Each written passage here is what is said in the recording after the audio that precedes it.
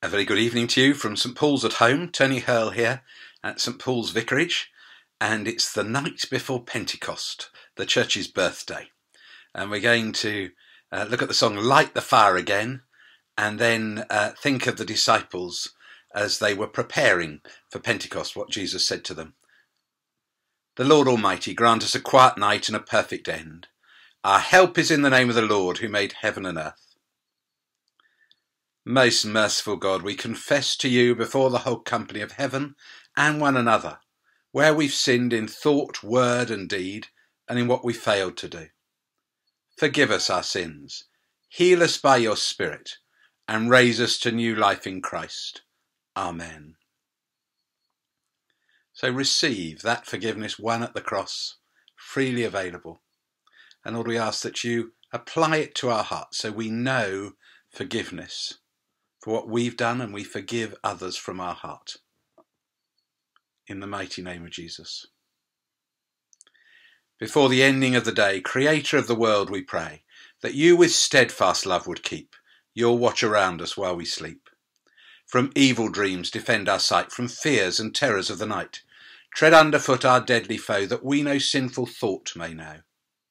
O Father, that we ask be done through Jesus Christ, your only Son, and Holy Spirit, by whose breath our souls are raised to life from death. And the song Light the Fire by Brian Dirksen, again, is a short one. I love Brian Dirksen's music. Don't let my love grow cold. I'm calling out, light the fire again. Don't let my vision die. I'm calling out, light the fire again. You know my heart, my deeds. I'm calling out, light the fire again. We need your discipline. I'm calling out, light the fire again. I'm here to buy gold refined in the fire. Naked and poor, wretched and blind, I come. Clothe me in white, so I won't be ashamed. Lord, light the fire again. And in this time, there have been various words of preparing the nets, but also of the picture of the sort of wise virgins having oil, the oil of the Holy Spirit. So I think that's a very appropriate song, isn't it? To light the fire again, to not let my love grow cold. We know God wants that, but he's prepared, isn't he, for discipline for that, to cut away the things which have cramped our growth, perhaps the cares of this world or the pleasures of this world.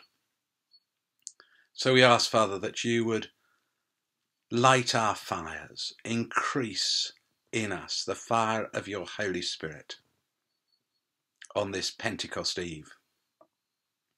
Jesus, when he'd appeared to the disciples in Luke 24, he said, there were a wonderful passage, isn't it? He opened their minds to understand the scriptures, and I'd love to have been present at that. But he told them, this is what's written. The Messiah will suffer and rise from the dead on the third day, and repentance for the forgiveness of sins will be preached in his name to all nations, beginning at Jerusalem. He said to those disciples, you're witnesses of these things. I'm going to send you what my Father has promised. But stay in the city until you've been clothed with power from on high.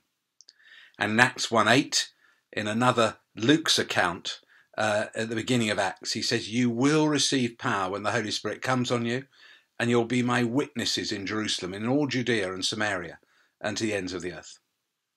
And so in this kingdom come period of prayer for the mission of the church, this is based on this, that in those 10 days between the Ascension and Pentecost, Jesus said, wait in the city, and I'm going to clothe you in prayer. And what they did in that time was pray.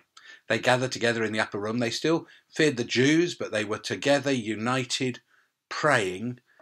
And we don't know quite the content of their prayers, but perhaps they were just rejoicing that Jesus was risen. Perhaps they were preparing themselves and consecrating themselves, asking God to light the fire, and perhaps getting rid of some of the things the baggage they'd carried. Certainly Peter had that experience of being forgiven for his denial and restored, not just into the family, but into leadership. but they were waiting to be clothed with power from on high. And so, as we come tomorrow to Pentecost, let's make that our prayer, and treat that as, again, I'm going to try this year to treat it as a present day reality, that we are clothed with fire, and to expect, therefore, all the benefits of Pentecost in us and through us for his glory. So, Father, we pray for the extension of your kingdom. We pray that people will become Christians, that the forgiveness of sins will be preached in Jesus' name to all nations. So we pray for the gospel going out across the world. We pray for it going out in our country, and we pray for us being part of it going out. And Father, we know that we can't do it by our own strength. So we pray for the power of your Holy Spirit to be lit in our lives. So we ask that where we're pilot-like Christians with just a little flame, because every Christian's got the Holy Spirit, that we may become full-powered Christians. So we ask, Lord, you'd prune us, you'd train us, you'd encourage us, as you are the perfect gardener, and that we would know your power at work in us. And Lord, we pray for the world, that it may hear the gospel of forgiveness in ways it can understand. We pray for the preaching across the languages, but across the different cultures, but in ways that people can understand. And we pray in these days for perhaps the changing of the way we pray things, so that people hear the good news. Lord, as we know, many people are sort of attracted to Jesus, but not the church. We pray for the ways the church to change. We pray, Lord, for the way that we're open to new people, like those early Christians saw immense growth. So from being a close-knit group of 120 in the upper room, they became a united group of 5,000. We pray for the including of newcomers, be they in these days virtual or people we know.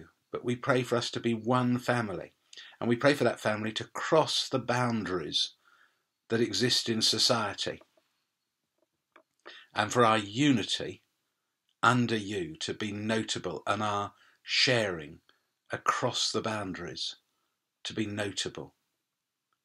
Lord, in your mercy, hear our prayer. And Father, we pray for our world. Not just as individuals, we can be naked and poor, wretched and blind, but we pray for our world in all its struggles. We pray for the inequalities to be lessened. We pray for governments to make wise decisions. And we pray for the realigning of ourselves to be good stewards of our role to bless the whole earth. Lord, in your mercy, hear our prayer. So into your hands, O Lord, I commend my spirit. Into your hands, O Lord, I commend my spirit. For you've redeemed me, Lord God of truth. Glory to the Father, and to the Son, and to the Holy Spirit. Into your hands, O Lord, I commend my spirit. Keep me as the apple of your eye. Hide me under the shadow of your wings. God, who has at this time taught the hearts of your faithful people by sending them to the light of your Spirit, grant us by the same Spirit to have a right judgment in all things, and evermore to rejoice in his holy comfort, through the merits of Christ Jesus our Saviour, who's alive and reigns with you in the unity of the Holy Spirit, one God, now and forever. Amen. In peace we'll lie down and sleep, for you alone, Lord, make us dwell in safety. Abide with us, Lord Jesus, for the night is at hand and the day is now past. As the night watch looks for the morning, so do we look for you, O Christ. And so may the Spirit of truth fill us and light the flame in us afresh, and not just lead us into all truth, but also enable us to proclaim that truth, the forgiveness, in ways that people can understand, speaking in different ways, different tongues, to communicate to different people. and grant us grace to offer ourselves for your pruning and adjusting, that we may be more fruitful. And the blessing of God Almighty, Father, Son, and Holy Spirit, be with us and remain with us always. Amen. A very good night and a good Pentecost tomorrow. Bye-bye.